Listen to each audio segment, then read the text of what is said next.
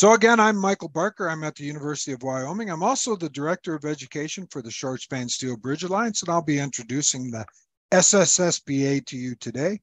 And to start off for the first half hour, we're going to be talking about tools and resources for designing cost-effective steel bridges.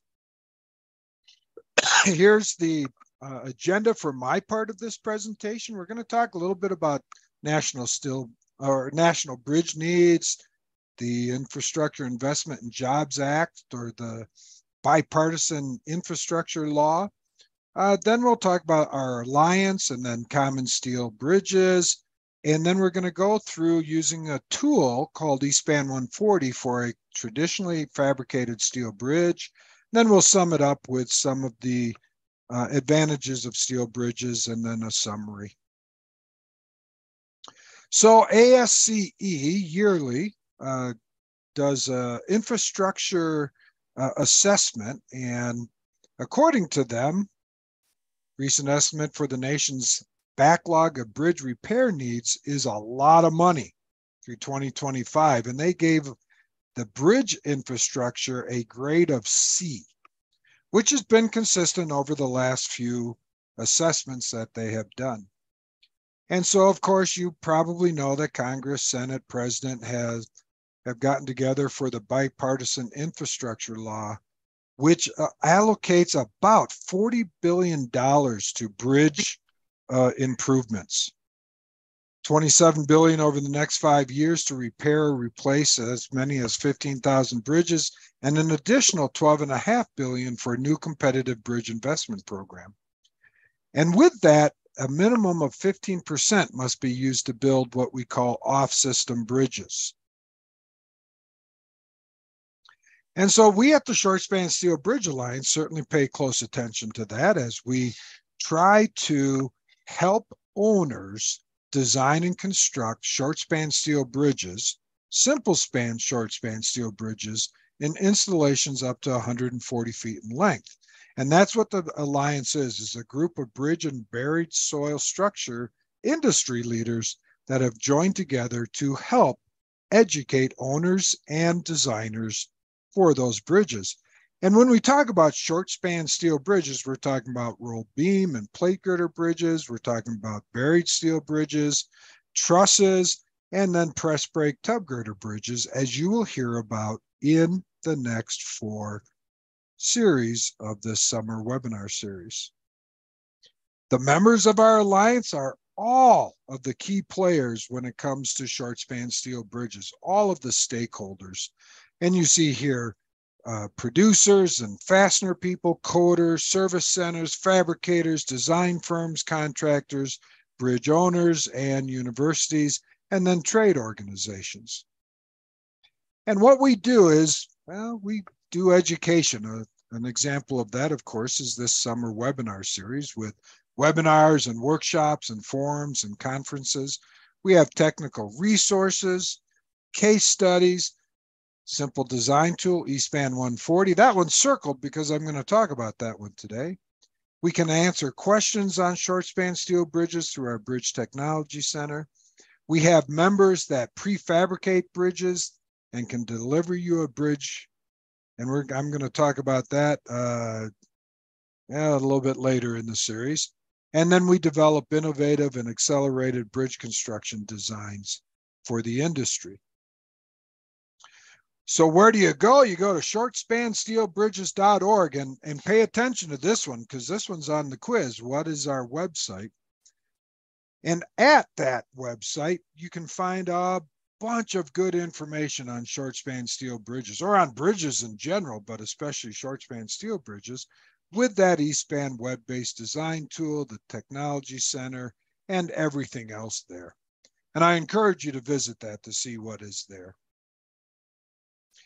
So when we talk about short span steel bridges, the common simple span steel bridge types are corrugated steel pipe up on the top left there.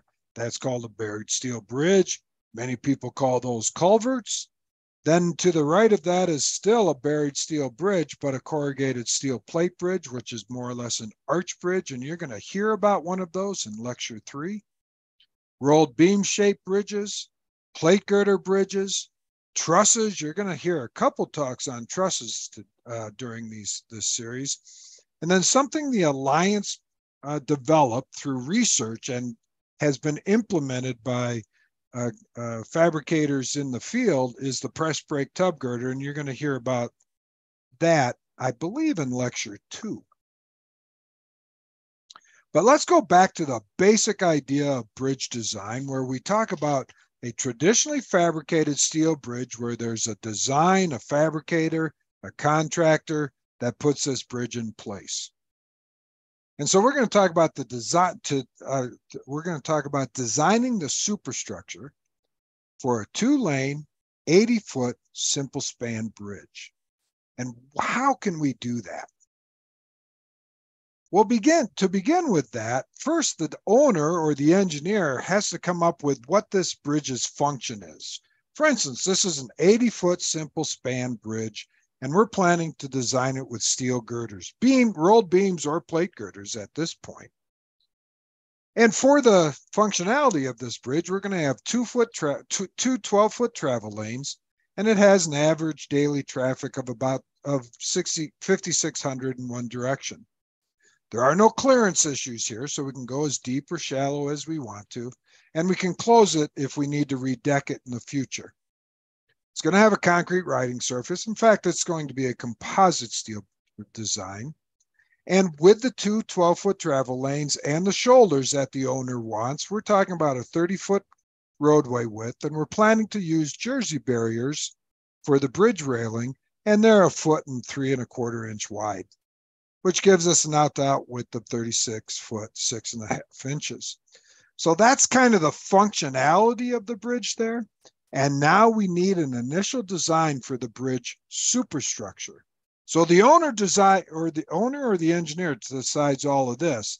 Now we need what girders or what beams are we going to use underneath that functional part of the bridge.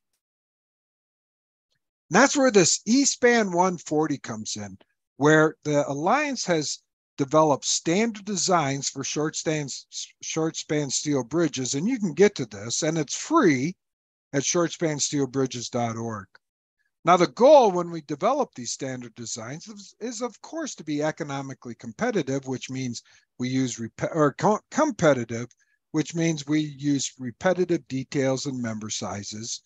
It expedites the design process. You can get a design in just a matter of minutes, and it will consider homogeneous plate girders or lightest weight rolled beams or even limited depth rolled beams, because we know clearances, when we replace a bridge, clearance is important because we're usually trying to increase hydraulic openings and we don't want to do a lot of approach work. And so we can cut down on the project costs, even though we are going to put a little bit more steel in the beams by making them limited depth.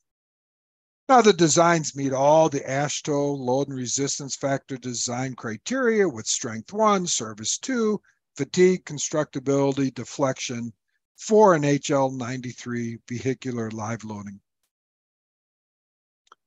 Now, what it is it's not really a true design software. It's a lookup table, because these designs have been standardized for span lengths from 20 feet to 140 feet in 5-foot increments, 4 different girder spacings.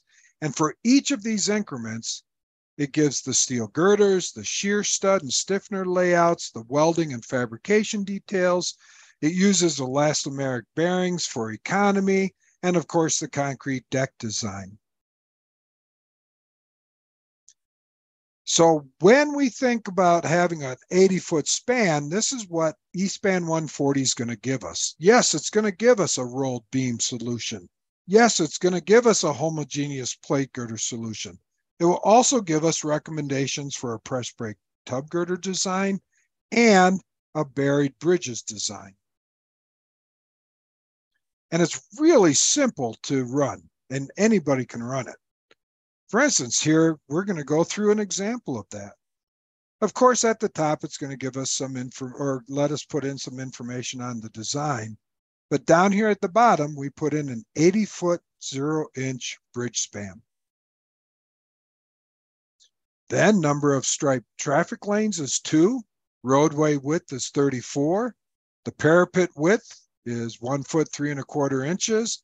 The overhangs are 2 foot 6 inches, and we're going to design for over 2,000 ADT, and it has a design speed. And with those simple inputs, it's going to give us an AASHTO qualified design for both rolled beams and plate girders. Here's the rolled beam solution. It's saying use 4 girders at 10 foot 6 inch spacing, where we're going to put diaphragms at 20 foot spacing. And when we do that, the girder is going to be a W36 by 210. And then it also gives all the stiffener and connection plate details, bearing details, elastomeric bearing details. It even gives you a camber diagram. For the plate girder, it also says 4 girders at 10 foot 6 spacing. Still has a 20 foot unbraced length, but now it's going to transition that bottom flange for economy from 16 foot 1 for 16 feet to a 16 by 1.5. It also does all the connection plate and stiffener and bearing stiffener details, the camber diagram, deck design, elastomeric bearings. And so it gives us the solution. It says, okay, AASHTO design results in this girder composite with that deck, where we have a constant 16 by 1 top flange, a web plate of 32 by a half, and then the bottom flange transitions for economy from 16 by 1 to 16 by 1.5. And this gives us a preliminary design that the engineer then can modify according to their wishes in just a matter of minutes. It also gives us buried steel bridge recommendations, which you'll hear about in Lecture 3, and press brake tub girder recommendations, which you'll hear about in Lecture 2. So I encourage you to visit that website. I encourage you to try eSpan 140 with one of your past projects or one of your current projects, or just make up a project to see how it can help you to consider a steel bridge design to compare to those concrete designs and see which one the market wants. Well, now I'm going to get into a little bit of marketing for steel bridges, where we talk about the benefits of steel bridges. And today's steel bridges are state of the art. They're lightweight, which permits lighter equipment for construction, which you'll hear about during the summer series here. You're also going to see 1 or 2 examples where a local crew can install that bridge, like a county crew, which can save lots of money.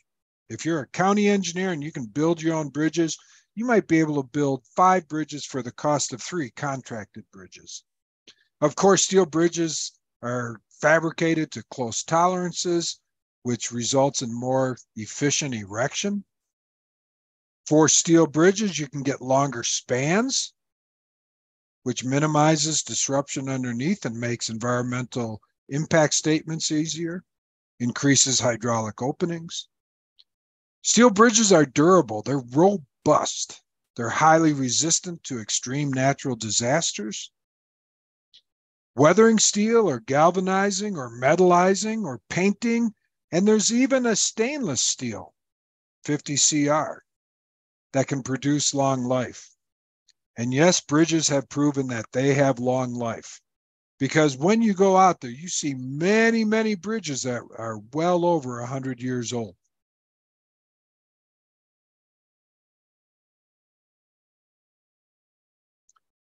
So a big advantage of steel bridges is speed of construction, or what we call accelerated bridge construction, which is very important in the bridge industry. We have a wide range of modular and prefabricated steel bridges that can be installed in just a weekend because they're modular, they fit together, you just have simple connections and simple details to where you just bolt them together. They require lighter equipment. You can put these in place with front end loaders, and there's the ease of erection itself. They are cost effective. Yes, they're competitive with other bridge type materials, which you'll see in some of the examples during this series. And of course, we always stress that we need to look at whole project savings, not just this bridge superstructure, because steel bridges are lighter than alternative materials, which results in that we can use lighter abutments, smaller equipment, and faster installation. And of course, the weathering steel, galvanizing, metallizing, or even stainless steel can reduce initial costs and life cycle costs. Sustainability and resiliency is becoming very important. In fact, it's called out in that bipartisan infrastructure law to where we need to consider sustainability and resiliency when we choose our bridge projects. And steel is North America's #1 recycled material. When you buy a steel beam or produce a steel plate girder, usually over 90% of the steel in that beam is from recycled steel. Recycled steel conserves energy, and here it says enough to power 18 million homes per year. Steel's energy use with the new furnaces that they're using has reduced energy 33% by 1990, and greenhouse gas emissions have been reduced by 45% since 1975. For resiliency, of course, steel has long service life, which is really important for resiliency. When we do have deterioration or we do have damage to a steel structure, it is very easy to inspect compared to their competitors. And when we find a problem with a steel bridge, it's easy to repair. Even if they get hit by an overheight vehicle, we can go in there, we can heat straighten them and keep that bridge in service. When we have bridges that were built for lower legal loads and now we have higher legal loads, we can strengthen steel bridges for increased loads by putting on cover plates. And of course, the recycling and repurposing. When we take a bridge out of service and we have those steel beams, a lot of counties put them in their yards, and when they have a new bridge project, they say, hey, don't we have those W30 by so-and-sos in the yard? Let's repurpose them and build this bridge out of those that we've taken out. And of course, habitat protection, that we can span over sensitive areas easier with longer spans and get that steel and that bridge out of the way to increase hydraulic openings and improve fish passage and all of those type of things. And so I'll end on this slide where I encourage you to visit shortspansteelbridges.org, where you can subscribe to a weekly news center. Dan Snyder, the Vice President for Construction for AISI, sends out a newsletter every Friday at, I believe, 11 a.m. Eastern Time, where it gives you updates on what the Alliance is doing or what special things that we think would be interesting to bridge owners and bridge engineers. You can supply, if you have a bridge project and you're interested in one of these prefabricated bridges or a traditionally fabricated bridges, you can find a supplier that you can contact to say, hey, I got this 60-foot opening. Tell me what you can send me for a bridge for that project. That E-span 140 to get you a preliminary design for a rolled beam or a plate girder bridge for that project. Of course, the Bridge Technology Center. And then we go out and we give webinars. If you live in a state where the county engineers should you think it would be beneficial for them to have a workshop on short span steel bridges or short span steel bridges and multi-span steel bridges, contact us. We have some standard workshops, or we can customize it to your needs. And we come out free of charge to you and can do a 4-hour or 6-hour or even an 8-hour workshop.